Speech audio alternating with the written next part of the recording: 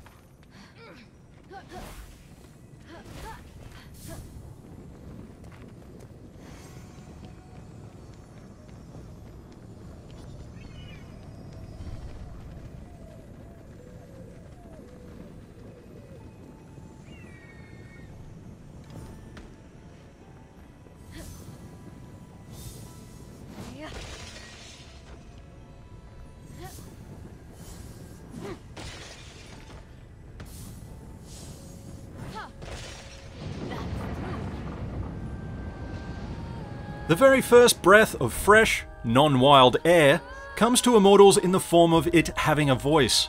Two voices, in fact, and they both love taking the piss. Your exploits are often regaled by Zeus and Prometheus. The former is kinda weirdly out of the loop, but he's also omnipotent enough to know that he's in a video game. The latter also likes to make a fourth wall breaking poke at video game mechanics as well. Can you not tell this story like I wasn't just there? Zeus. I was literally just there 2 weeks ago, and even if I wasn't, though I was, I'd be listening to your story for days! It's called dramatic effect. It's called Where's My Skip Button? Fine. Cue title. Together they have some decent comedic chemistry. It's pretty refreshing. It is actually pronounced Ubisoft. The French. Now, as for the game itself, the Ubiborg self-describes Immortals as a third-person, open-world action-adventure with RPG elements.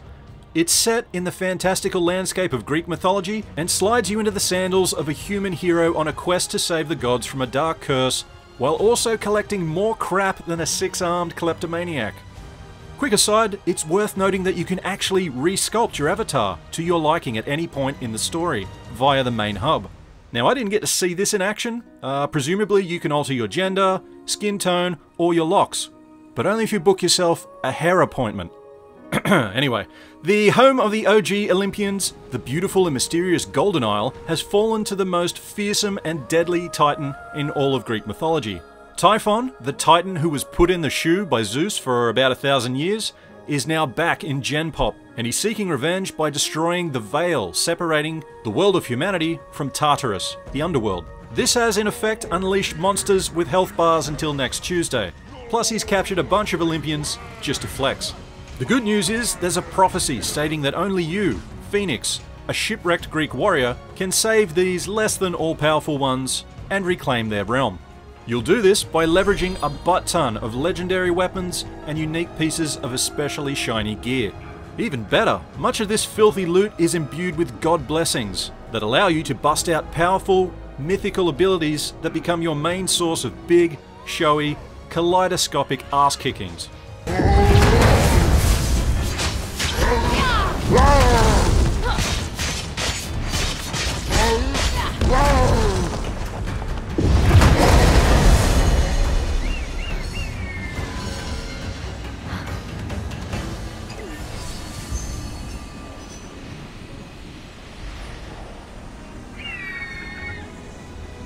Before you can put the boot to Titanic-sized butts, your low-level self will need to hew through hordes of smaller, slightly less dangerous creatures that are ravaging this island. Fortunately, you have access to weapons from some of the most famous Greek heroes, like the Sword of Achilles, which is way better than his foot armor, and you even get the Bow of Odysseus. You'll be able to improve and customize said weapons as you gather crafting materials, plus you can discover hidden skins and other cosmetics. Combat is very Assassin's Creed in feel. You can thrash out nippy, light attack combos with R1, and R2 delivers slower, heavier punishment that can stun enemies or just lay them out on their back. Parries can earn you some free hits, but only if you can time a mash of L1 and R1 quick enough. And the code that I played didn't really have an overly obvious visual tell to indicate the more opportune times to do it. I mean, it was there, but it didn't look as over the top as what you get in Assassin's Creed. Robin Hood types can hold L2 to draw a bead on enemies. This can be done via the lock-on system, but you're typically better off using the first-person mode to sink arrows into eyeballs as opposed to doing center mass heart surgery from half a postcode away. You can expect to sharpshoot, I think, more than your average Assassin's Creed outing, mostly because this world is just swarming with these bastard flying harpy things. Meanwhile on the ground, the fisticuffs here is lock-on heavy, dodge roll happy stuff. There's definitely a sweet science to getting in and out of range with enemies that do these obviously telegraphed area of effect moves.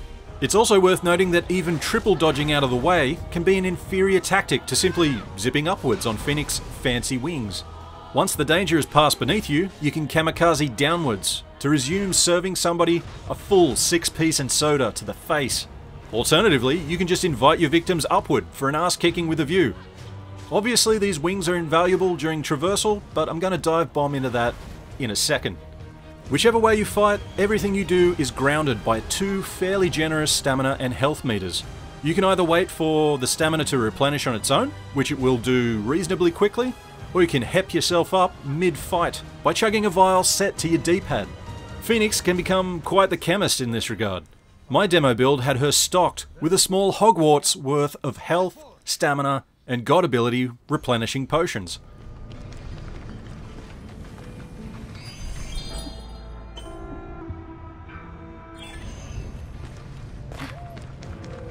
Better be on my guard.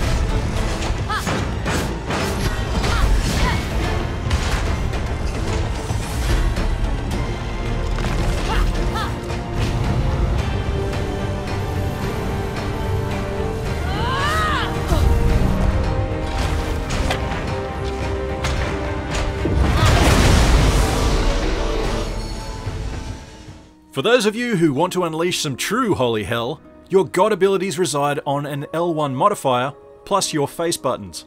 There are some things here that I instantly gelled with.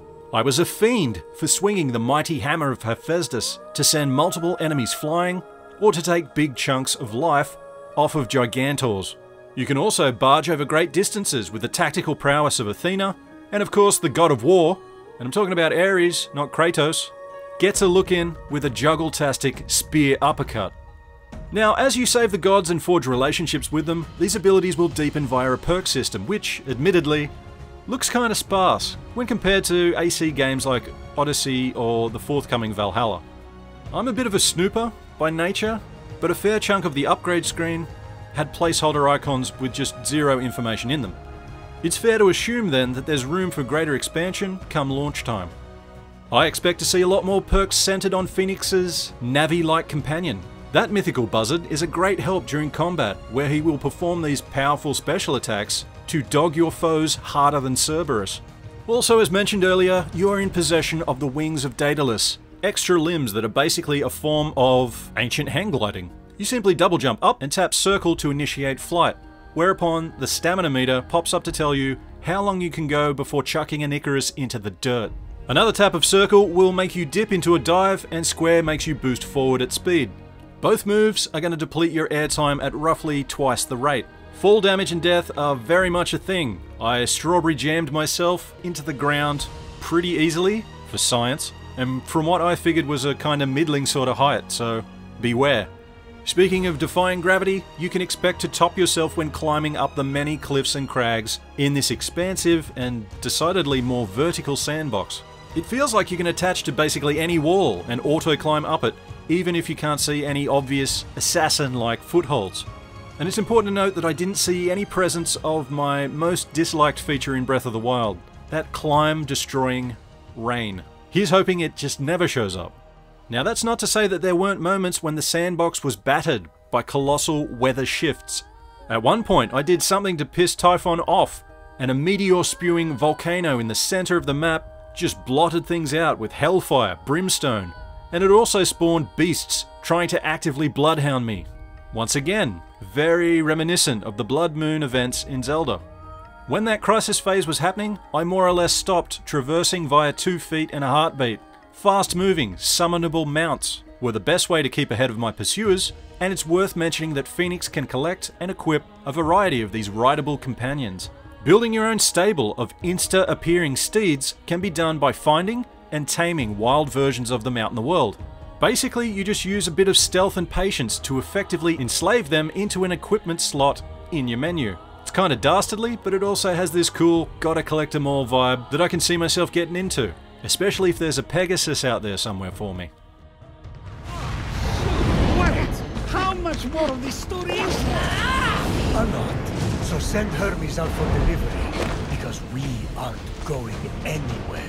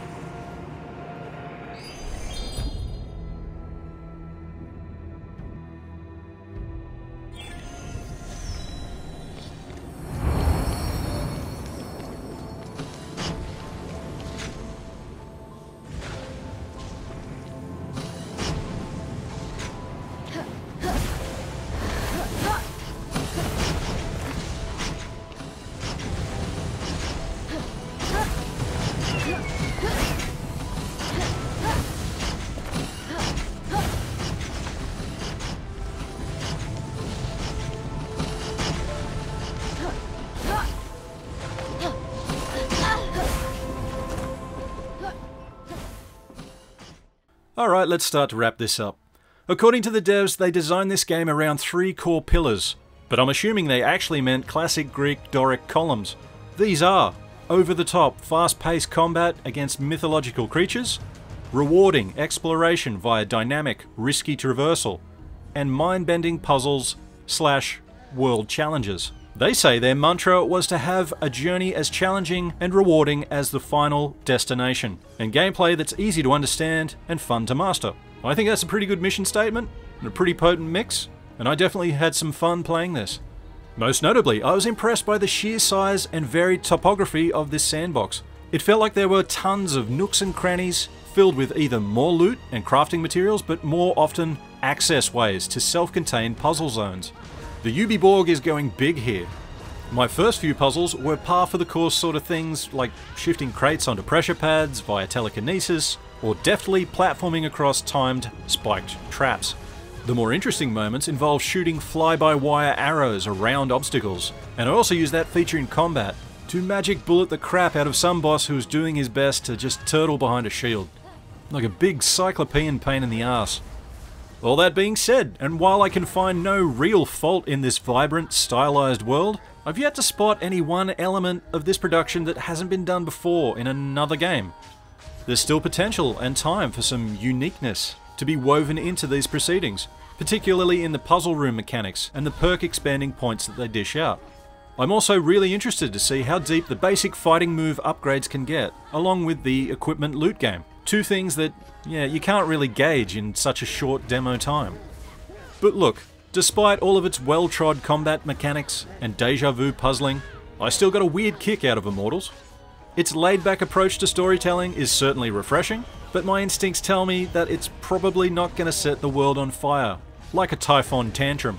Mind you, it still runs, plays, and feels as solid as the end result of a staring contest with Medusa. And I think that the sad and simple fact is that some needlessly hardliner PlayStation, Xbox and PC players are just never going to buy a Switch to experience Breath of the Wild. Ubisoft then is providing an alternative means to get a small taste of it, just with a dollop of big fat ancient Greek yogurt on top. It's looking reasonably tasty so far, and what else can I say? When Immortals launches, I really think you ought to see it.